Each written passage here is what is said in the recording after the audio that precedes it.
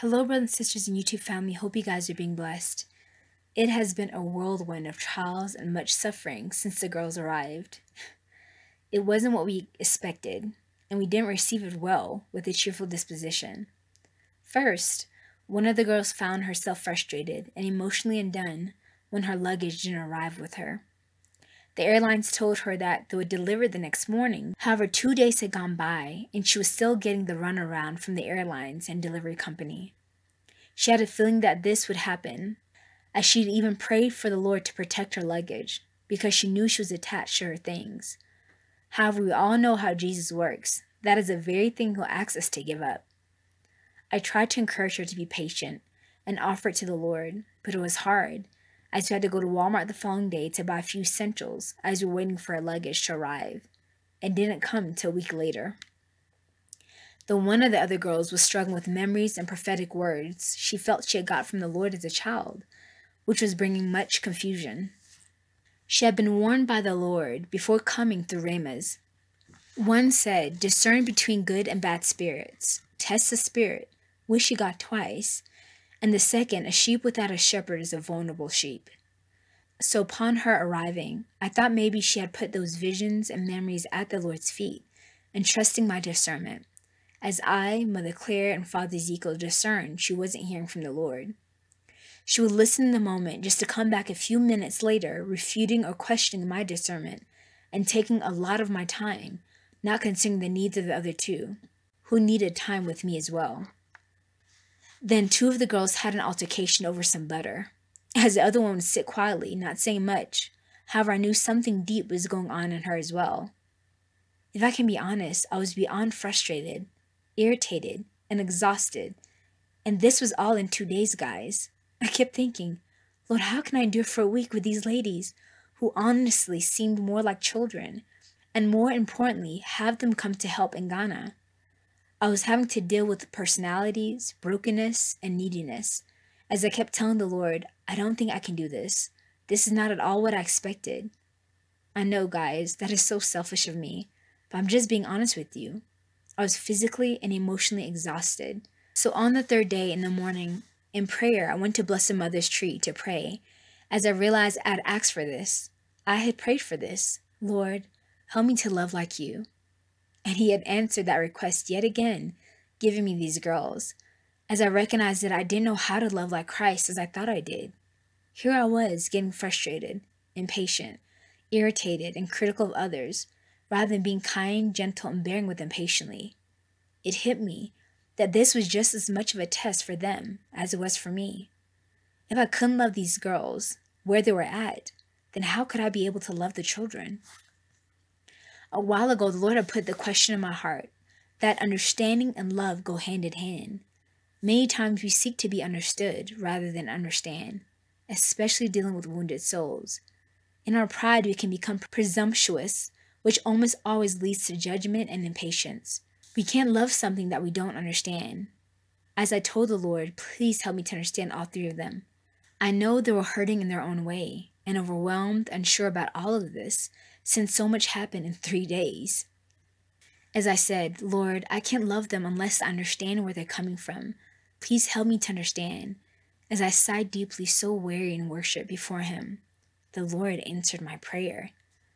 He gave me insight to the hiddenness of their soul, a grace I had never had before, but realized has now been given to me for this call, as the Lord reminded me again that I was indeed their mother.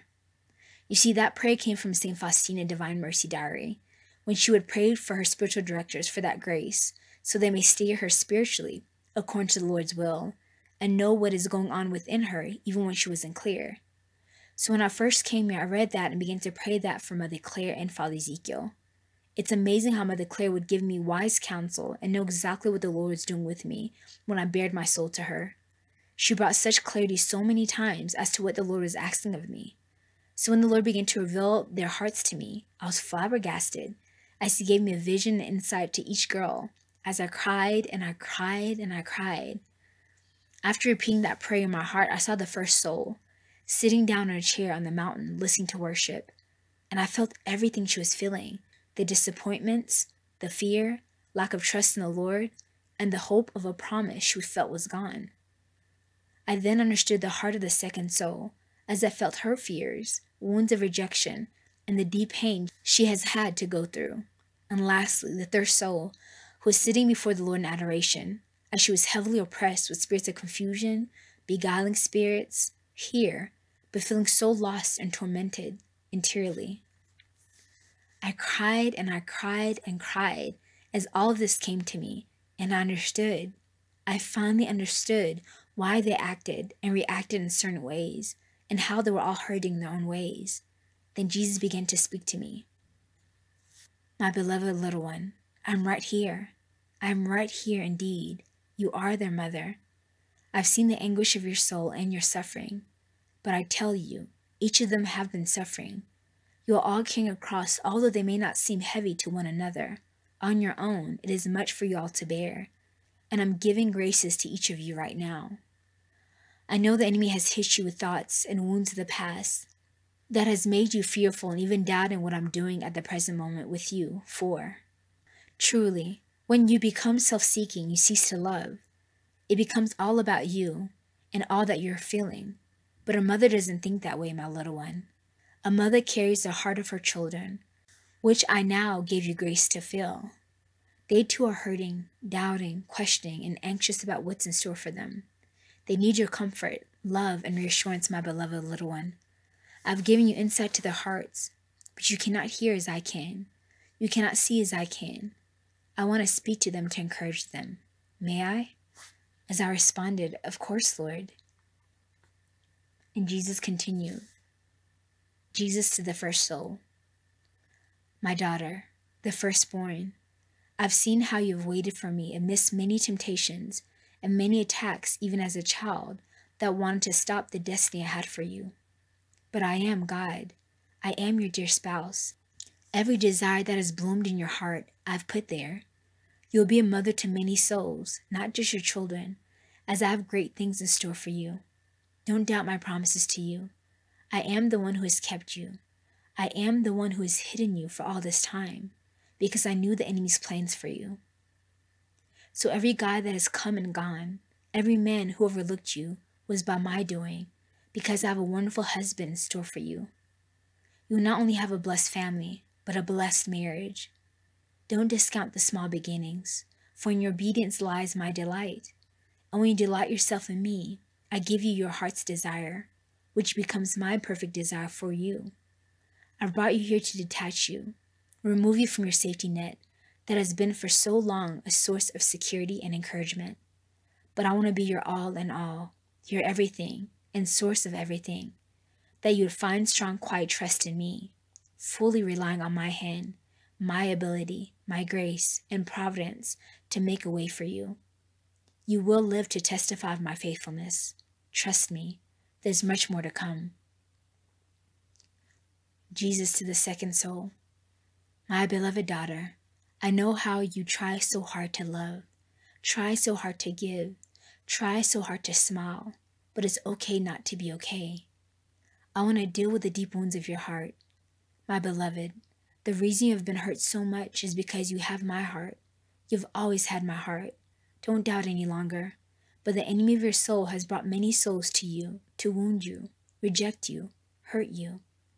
I allowed all these things, though they weren't my perfect will, but I will and have used it for your good. I wanted you to know how I feel when I'm rejected, how I feel when evil things are said about me, how I feel to be alone. When those who say they love me neglect me, my bride, do you see how you have so resembled me? You carry much condemnation that I have not placed on you, but the devils have. I have forgiven you of everything. I love you so tenderly. You are my little butterfly, whose wings will bring healing to so many. I want you to know you are free in me, my little one. You are free, free from condemnation, free from the bondage of sin, free to be who I created you to be, and free to love. Don't close yourself off like you've done in the past. No one here means ill will towards you. You are safe in me, and safe here, beloved. No one will hurt you. No, they will not reject you. So there's no need for you to reject yourself, for I've chosen you, accepted you, and so have they. Nothing you do will change my mind, my little one, or theirs as well. This is your family. These are your sisters, and she's your mother. Friction that will occur here, the enemy will magnify or remind you of past hurts. Don't allow it, beloved. Cast it down immediately, these thoughts that come. You are a blanket of love I'll use to cover many. Be free, little one. Be free. Jesus to the third soul. My beloved daughter, you are in fact my little one, but with a big heart and true desires to please me. You have no idea how I'm pleased with you, beloved one. I always look at the efforts, not the results. I've never been, nor will I ever be, a result-oriented God. Did I not help Gideon every step of the way with all his doubts and unbelief to my will? But when he asked me, I came through. Did I not give Abraham the nations and generations as his inheritance, numbering them as much as the stars, simply because he believed? That is what I'm asking you to simply trust and believe. You have been sifted and will continue to be unless you believe. No, I'm not fooling you or misleading you. Yes, I remember our intimate moments when you were a child, for I handpicked you before the foundation of the earth to know me intimately. However, with that comes the lack of maturity and appreciation, which you will come to understand with the children you will take care of. As you give them your love, your words, counsel, and attention, many will not appreciate it at first, but later, by your consistency and in your absence, they will long to be in your presence because of your love. So these graces I had to take from you for a while, not only to mature you, but I did give it to many souls who are dry, in need, and at the edge. Only in heaven will you see the fruit of this tremendous suffering you're under. But I've come to bring you deliverance and breakthrough, if you will receive it. Truly, I speak in so many different ways. I've chosen now to speak to you through this vessel who cares for you deeply, and desires my will first and foremost. I've brought you here to teach you the little way, to show you how to love, and most importantly, to receive love. You too have closed off your heart under the guise of not having anything to say, but I know you have much to say. I read the thoughts of your heart. You too desire not to be hurt by others, because often you're misunderstood. You only go so deep with people so that you don't get hurt, but love hurts, and that is what you are afraid of, my little one. I know the pains your mother and father caused. I know the longing in your heart to truly feel love, beloved. I tell you, you are loved by me in all of heaven. Here you'll be loved. Allow others into those deep places, my little one.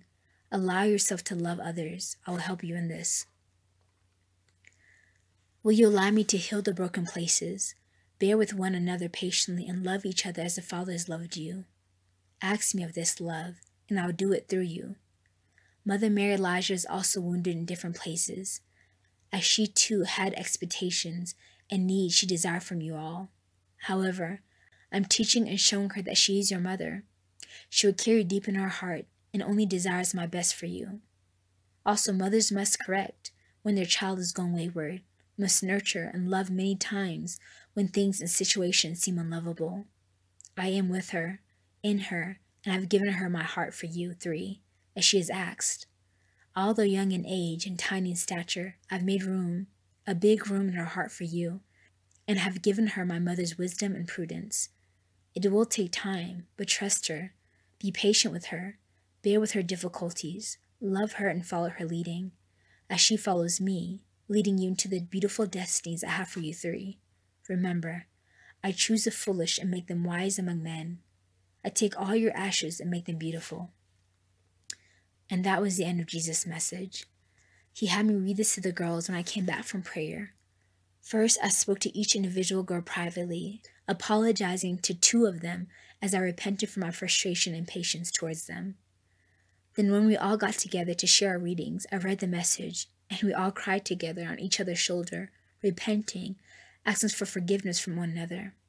I was amazed at what the Lord was doing, and what he just did, as I felt a layer, a wall, a guard within all of us had broken, as we knew we were in this together with Jesus, helping us and leading the way.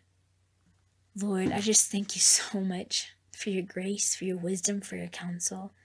Thank you for truly calling, Lord God, answering our call, Lord, when we cry out for help and trouble. Thank you for the immense grace given upon us, and thank you for these sweet, sweet souls. Continue to give me grace, Lord, how to be a mother, how to be patient, kind, and gentle, Lord. Continue to give me more grace to the hiddenness of their souls and other souls who are called to come to this community, Lord. I pray for these two little ones, Lord. I give them back to you, Lord God, in your heart, in your arms. Continue to protect them, guide them, order and guide their steps, Lord Jesus. Heal the deep wounds of all of our hearts, Lord God, that we may be whole. Give us the grace to receive your love, Lord. Give us the grace to become love, Lord. And give us the grace to pour our love on others and on each other. In Jesus' name we pray, amen. God bless you guys. Till the next message.